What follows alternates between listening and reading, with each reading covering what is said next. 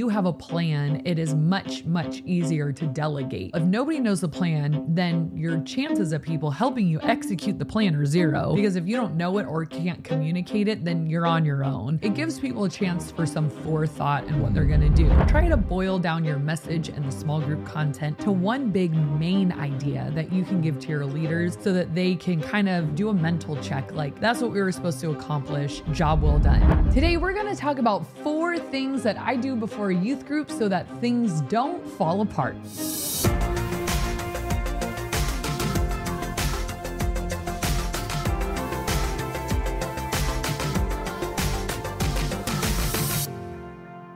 Welcome to the Ministry Coach Podcast, where we bring you weekly tips and tactics to help you fast track the growth and health of your youth ministry. My name is Jeff Lascola, and this is Kristen Lascola. And today we're going to talk about the 4 things that I started doing before youth group that have really been game changers and now kind of staples in our ministry that just help things run smoother. So I want to share those with you today. Feel free to take them or leave them, or maybe you already do them, but you can comment below your own practices as well, because we can all learn from each other. So let us know what's been a game changer for you. Is this like day of, hours before? Yep. Okay. This is like right before, because I guess there's a lot of, right now is technically before youth group, because it's tomorrow. But no, this is kind of like the last ditch things right before youth group begins. So number 1 is a leader meeting. So our youth group starts at 6:30. From 6 to 6:15, we have a leader meeting, and who's included in that is all of our interns, but as well as all the volunteers who lead small groups. This is a time that I kind of feel like it's that locker room talk, just that little team huddle at the beginning of the night. And it's just one more method of communication, because I do email my leaders. We do use Discord, which is like a kind of a texting service. Sometimes I even have to send individual texts, but somehow, and we post on Instagram, people still miss communication. Right. And so this is like, all right, we're all face to face. Like everyone shows up. If we were all there, we would all be face to face, and we can do like, all right, here is the game plan for tonight. So I go over the schedule, the game, how to play it, what they can do to help the game. Like, this is how you can participate for things to be a big win. Like, I need you guys to go hide the glow sticks while I'm explaining the game, or, hey, I need you guys to put out the balls, on base 1, 2, and 3, or I need you to whatever, however your leaders are going to be helping with the game. Sometimes game instruction just goes right over people's head. And if your leaders are very well versed on how to play, it just helps the game go smoother in giving them their roles. You could let them know what is a major win for your students to walk away from small groups with tonight. Small group conversations can take all kinds of rabbit trails, and sometimes those rabbit trails are great.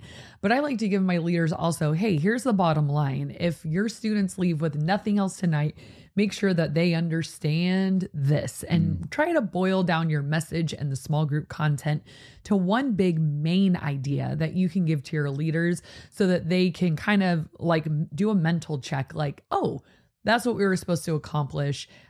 Job well done. And then you can use this time too, just for a little social catch up, once in a while. If it's someone's birthday, maybe I'll bring a treat, or just one of the leaders, you mean? Or kid? Okay. No, just the leaders, or like a just because go grab chips and guacamole, or chits and guacamole. Nothing gets past you, Jeff. Because I never misspeak. Ever. That gave me a chance to clear whatever was in my throat. Thank you. It was a chit. A chipmunk. I feel like I should be bleeped out for saying chit, but it's not bad. I felt the same way. Even as I said it, knowing it wasn't bad, I'm like, ooh. Am I going to get in trouble for that? No, I think we're good. CHIT. In case you misheard any of that.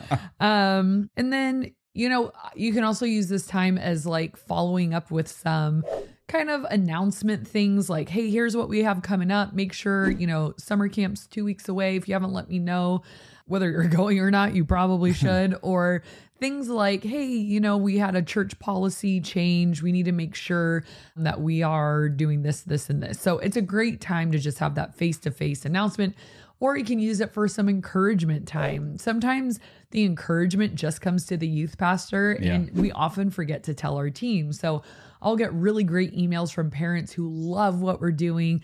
They love our youth group or thank us for something. Share that with your group and let them know, hey, like our efforts are not in vain. People are noticing, like, during pickup, wow, that was really smooth. Or, oh, my kid hated going to church and now they love it. They've made some friends.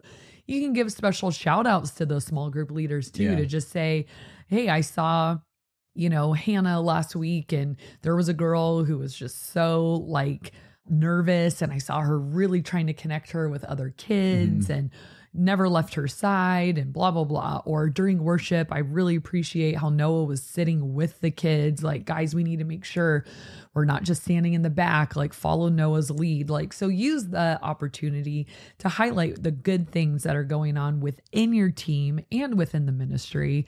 Again, think team huddle, think locker room talk, think like pre-game hype a little bit, getting them ready. And mine is only 15 minutes and I do it every single week. Very rarely do I have like a big, long leader meeting training time. I used to do those a lot more, but what I've found is that just constant little drip in every single week is a lot better than just a quarterly big, huge thing for my team. Your team might function differently. I use those big quarterly things for fun, not for training. And I drip in the training every week because I'm like, you have to be here anyways. Might as well, like, two birds with one stone kind of thing of like, well, we got a little bit of training. We dripped in some encouragement, some stories, some instruction. Go team. And in fact, we really do a break at the end of each thing. Like if something was funny that somebody said, like chit or something. I still can't get past it. CH. Then we would go, all right, break, 1, 2, 3. And we would all say whatever the funny thing was somebody said. You wanted to say chit, but it's like, you don't want to say it again. I don't. That's it. It's the last one. All right. So sorry. To be serious for a second. So this obviously you're talking about like you mentioned before the drip versus fire hose like training, and like you just talked about. But that is what you're talking about right now is beyond when someone originally comes on, they get onboarded and trained that way. You wouldn't have a new volunteer be like, just get 15 minutes worth of training. Yeah, I mean, they would need a little more time. I usually take them out to lunch and we do like a longer conversation. Yes, this is just kind of the weekly, you've already been onboarded. That's good clarification. Kind of like a fine tuning of leadership. Yeah. And, this is just what works great for us. But keep in mind, like I kind of joked about it earlier, I never have 100% attendance. So sometimes people are like, oh, they can't get there early. Just go with who you have and just like, well, hopefully I'll see you next week, because sometimes people's work schedule, doesn't really work out. But do the best you can. And then don't forget to pray together. That's a big part of our meeting as well. We end in prayer for maybe a specific student or situation or a certain leader situation. We just pray for the night, for God to be present and move, and that the kids would be changed and transformed through the gospel. So make sure you spend time as a team praying together during that time as well. So that's the first one. The second thing that I do before youth group that has really been a game changer, really tightened us up, is sending out like a timeline, a tech schedule. And this doesn't really need to go to every single person on your team, but the people who help you pull off the night. So our church uses Microsoft Teams, which is a great app, tool, program, whatever, for communication. So we have a little Teams thread that says Tuesday night prep, and every Monday, sometimes I get it out on Thursday. I'm like, way to go, Kristen. I send out the timeline to the 2 tech guys that will be in the booth that night. My right-hand right? We've moved on to a new word. Go man. We didn't rehearse that. We're just in sync. That nerdy. Or that. And some of the interns that help MC, run games, and all of that. So what that looks like, it's a literal timeline. So it'll be like 6 to 6:30 students arrive, 6:15 to 6:30 snack shack is open, 6:35 bring students into the auditorium, begin program. Start with funny video and welcome, and then move to announcements. Here's the announcements. Move to the impossible shot. Here are the questions. Move to the game. Here's the game we're playing. Move to worship transition video after the game. Move to speaker, and I say who's speaking. Oh, sorry. Worship songs, 1, 2, and 3. And then we do 3 worship songs, then move to the speaker, and then move to small groups, move to pickup. And this way, everyone can look at it and bring their ideas to the table. So like my tech guy, for example, if he knows we're playing Poop Deck, right? It's a game about pirate ships. He'll ahead of time make sure we have a slide that has a graphic like that on it, and he'll cue some music like yo ho pirate's life for me, something like that, and he'll create kind of a vision for us instead of me just like, hey, by the way, this is what we're playing, and it gives people a chance for some forethought in what they're going to do. And then everyone knows the announcements, your MCs are ready. Maybe whoever's in charge of making the slides, they're ready to go because they can see, oh, we're announcing beach day and we're announcing super chaos and summer camp shirts for sale or something. So they can make sure they have that all ready. So we talked a few episodes back about how when you have a plan, it is much, much easier to delegate. So it's like, well, if nobody knows the plan, then your chances of people helping you execute the plan are zero. Because if you don't know it or can't communicate it, then you're on your own. But if you communicate the plan ahead of time, for me, my team, what ended up happening is they see and they'll be like, oh, cool. Like I know how to set up that game. I'll take that. Or, oh, I created a new slide for Poop Deck. Or, oh, I came up with a playlist for this game. I think it'll be really good. And maybe they won't have the initiative to just do it and you might have to assign it, but at least you can point them to a plan of like, this is what's going to happen. Jump in, and I'll even assign the MC on that. Whoever's MCing is usually opposite of who's speaking, so keep like the people like on stage, change it up. It's not like, well, it was Caleb doing the announcements, Caleb welcoming everyone, Caleb running the game, Caleb doing the impossible shot. Now Caleb speaking.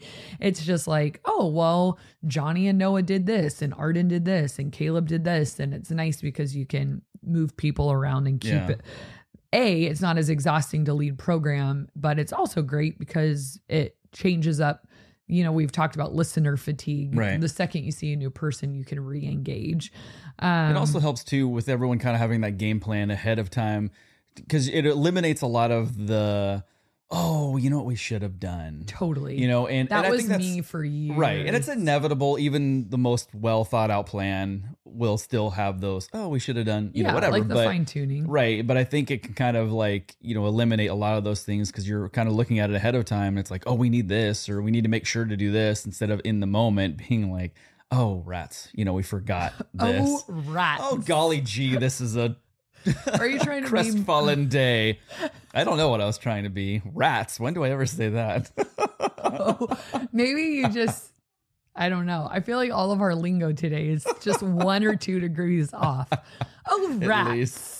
Oh, kids. We could say that like if something goes wrong next time. Junior hires, just rats. This plan has been foiled. Yeah, I said rats. I don't know. Okay. You're like a villain from like Bullwinkle or something. I feel like it'd be like an old cartoon. The villain would be, oh, rats. Noxious gas, you fiend. Okay, sorry. That's it for that. Moving on. Number 3, something I've been doing before youth group. Maybe you don't need to do this because your kids are chill. Mine need lockdown sometimes. So I realized I need to make sure that every room not being used is locked. That just really takes away any temptation for theft or hiding or misbehavior or kids getting into trouble. I just try to eliminate the possibilities of places where they could get into shenanigans. So obviously we use all the small group rooms, but I just make sure those are locked until we actually need them. I have a security guy go around and unlock them during worship, and then they're ready to go when kids get out of worship. But in the meantime, if kids come early, they were just kind of helping themselves to opening doors and going in and playing games or taking candy or video games, and just making sure we're keeping the environment safe. So another aspect of that is I put a radio.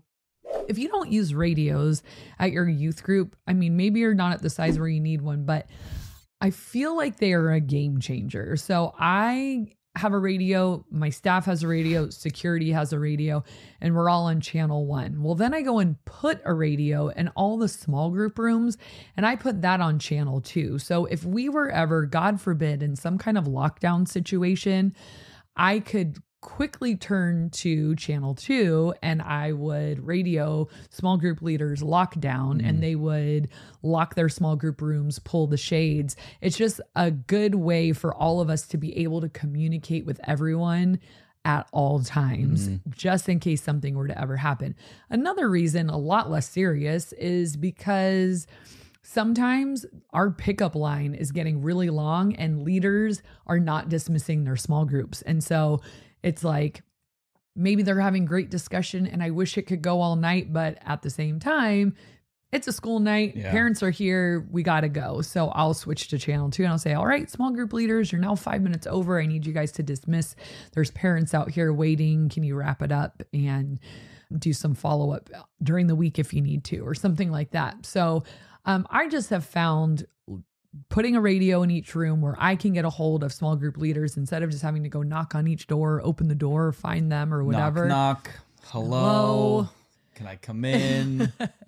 But also, like, there's been times where I've been like, is every small group out? Because there's been a parent here and I can radio like, Hannah, are you guys still in small group? Oh yeah, sorry, finishing up, and they can send somebody out. So those have been game changers for me. And then along with the door locking thing, also I prop our bathroom doors open. Obviously there's doors on our stalls, but I've just noticed that tends to keep the secrecy and little scheming away a little more. Not that they never do, but keeping those propped open helps us with safety and behavior. So that is number 3. Number 4, and this one's a lot more fun. One thing I love doing before youth group is just making sure we have our hospitality game really strong, meaning the snack shack is open. Kids can go buy treats and hang out. We have a coffee shop. We make sure that's open. We have music on, things to do. We have Gaga Ball, or you could put 9 Square out or whatever, get a football game going. But just creating an atmosphere that when somebody shows up, they see the energy, they can see something's going on. People are having fun. There's not just everyone sitting there on their phones or something awkward, but they can kind of like blend in and find something to do. Music is always great too, because it takes the pressure off of conversation. Like, conversation is good and we want to encourage people to do that, but it kind of fills the noise or fills the space if people aren't super comfortable with each other quite yet. It gives them kind of a background noise to lean on a little bit. It's great for that new person. I know we've done multiple episodes on kind of how to welcome new students in. Make sure you check them out. But that if you are a new student, your parents drop you off, you walk in. If everyone's like on their phones, it's really awkward. If everyone's just sitting there, conversation's really awkward. You don't want that feeling where like the record scratch, and everything like, stops and they look at you. Versus if there's 9 Square, if there's Gaga, pit going on, you can just watch and not feel as awkward, because it's like, okay, I'm doing something. I'm either playing the game, watching the game, and then conversation kind of naturally happens from the doing of the activities. Right. Or you can blend in so that nobody really notices you're alone because there's so much going on. If you don't have a coffee shop, one thing I've done in the past before we had one is just put out Cambros of hot water and hot chocolate packets and and let students do that. Another like tactic for hospitality is if people have something in their hand or something to do, like, oh, I can go over there and get a hot chocolate. So that took some time. I had to get it and stir it and hold it. And like, it just gives you something, you know, that it's not as awkward. And who doesn't love hot chocolate? And I mean, if you have high schoolers, you could do more of a hot chocolate bar. My kids don't deserve that privilege because they just will scarf everything down. You know, they don't respect the process. Like, no, just take a little bit of marshmallows, a little bit of candy canes, a little bit of chocolate syrup or whatever, whipped cream. They just are like, well, whipped cream, the whole can's for me. Oh, marshmallows, I'm going to dump them in my backpack. Like, they can't be trusted with just candy out available for fun. It's massacre, but maybe your kids can do it. So you can create fun little things like that. You could change it up each week. Like one time under high supervision, we did like boba. So it was like junior high boba. I didn't do the whole tea thing because our high school did that. It looked fun, but it was a lot of work. So I just bought the boba balls and then got Sprite and then 1 or 2 different flavors, that like pump flavor. Yeah. What's that brand? Like Tory or something. Oh, I know. They always have it at coffee shops. Anyways, they have fruity flavor. So, you know, you mix the Sprite with that stuff, or you could do like Italian cream soda bar, which is basically the same ingredients, except switch out boba for half and half.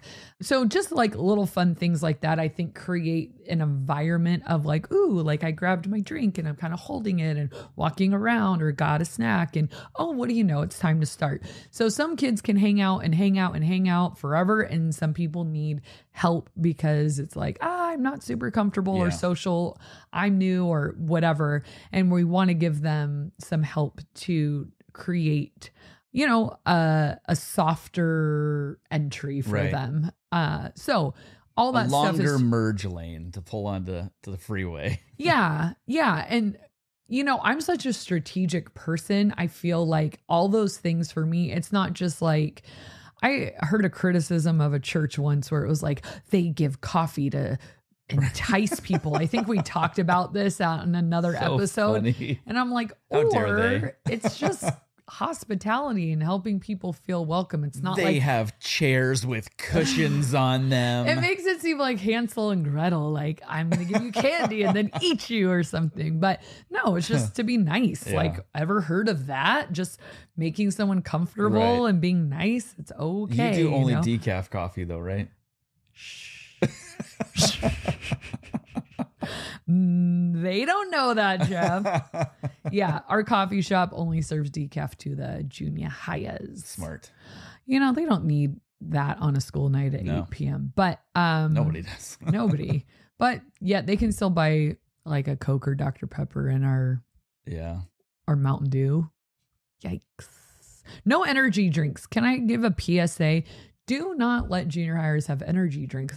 We just got back from camp. Poison, but and this tiny kid, he probably only weighed like 60 pounds at the most, had this giant Sour Patch Kid energy drink, and that had this huge warning label on the back, not for people under 18. Dang. And I said, "You're gonna throw that away?" And he's like, "I just bought it. I only had 1 sip." I'm like, nope, no way. I cannot with a clean conscience let you drink this under my supervision. Yeah. So he threw it away. He's like, I drink them all the time. I'm like, I don't know about that, but I just don't think junior hires need energy drinks. No. Feels unsafe. Maybe I'm just a parent or something, and I'm like, not fun anymore. But I'm like, well, if they put a warning like that, that's scary.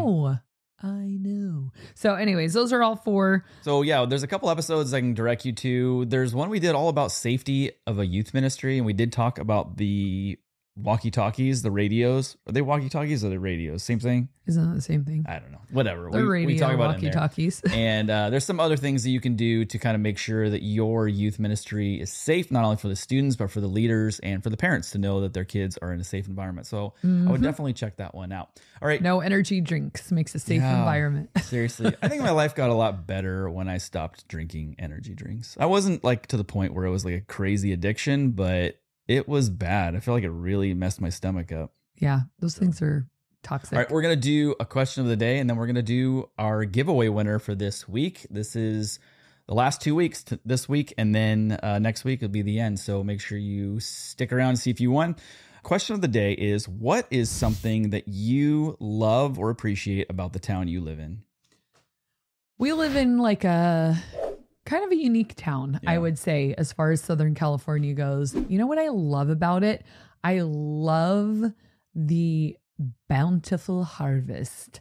Our town has so much produce. Yeah. So we grow like everything. And just at church yesterday, there's this humongous like bag of like hundreds of plums just from someone's tree at their house. So they just brought them and you can take them. The week before that, Andy brought those golden nugget tangerines from his farm. Tons of that. I would get avocados all the time. I found tomatoes growing in our church parking lot and they're in my fridge right now. Shh, don't tell anyone because, you know, once word gets out, Right. they're all going to be gone. I just think it's so cool. Like how everywhere you go, there's so much produce and people are just so generous to share. Like our neighbors will give us watermelon and zucchini, and then we'll give them oranges when our oranges are going. And weeds. We grow a lot of weeds. if only you could eat weeds, a beautiful weed salad. But yeah, I love that. I think it's so cool. Even in our church parking lot, there's rosemary growing everywhere. Sometimes I've taken a little sprig for soup. Probably for me, it would be along the same lines. Just Southern California is obviously very populated, overpopulated, but the town we actually live in, and I'm sure for how many people live here, people would think that's still pretty populated, but it's fairly rural. And I feel like it doesn't have a city feel at all to it. It's much more small town. So I do enjoy that because you can get to the city, but then you can leave the city, and not have to deal with the city. And leave the city. Right. Both of them. All right, let's do, and make sure you guys put in the comment section below what is something you love about the town you live in. All right, so the winner tonight, what they're winning is a 1-year subscription to Youth Ministry University. Wow. And if you aren't familiar with Youth Ministry University, it is a training platform brought to you by Download Youth Ministry. With an all-access pass, you can help you and your volunteers increase your skills and be much more effective in youth ministry. The instructors for this include Josh Griffin, Doug Fields, Kara Powell, Doug Franklin, Sean McDowell, and so many more. Yeah, it's like an super all-star lineup. Make sure you check out Youth Ministry University at ymuniversity.com and to see if it's a great fit for you and your team. Such an awesome opportunity. And the winner for that is Aaron Cole. Congratulations, Aaron. We will be in contact with you, and I'm sure YM University will be in contact with you for how to get your 1-year subscription. So congratulations. Yay. Congratulations. Yeah. I was going to say you're welcome. You're welcome. And thank you, YM University, for donating that. It's really awesome. Thank you guys for watching and listening, and make sure you stick around for next week because there's one more giveaway that we're doing, and also it's not too late to enter, so make sure you get your entry in and you could potentially win that prize, which is going to be G Shade's curriculum. Ooh, everyone loves curriculum. That's awesome. Thank you guys so much for watching and listening, and we'll see you next time. Today we're answering more of your youth ministry questions. Today we're answering your questions about youth ministry. Welcome to the Ministry Coach Podcast, where every week. Welcome to the Ministry Coach Podcast, where every. What do we have for today? What do we have for today?